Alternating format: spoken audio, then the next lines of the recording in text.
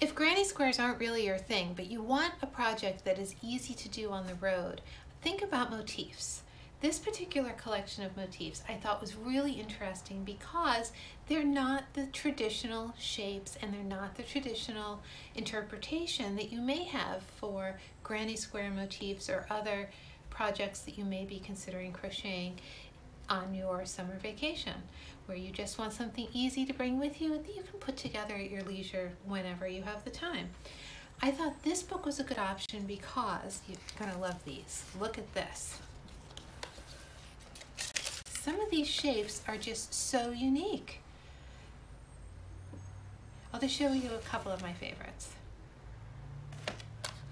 Throughout the entire book, you are going to find just these fabulous shapes. Now think of it, we've got this one, which is pretty much something that we could use if we were doing a hexagonal project.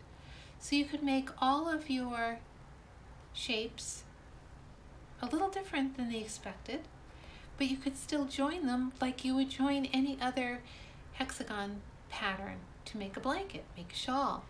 You could make a great cardigan with it too. So when you're trying to figure out what you might want to do on your summer break, I would strongly urge you to consider the idea of one of these books like Favorite Crochet Motifs, because it affords you the opportunity to have small, manageable projects that you can take with you on the road and that you can just put together at your leisure, maybe in the depths of winter on a cold winter weekend. I hope you enjoyed as much as I did.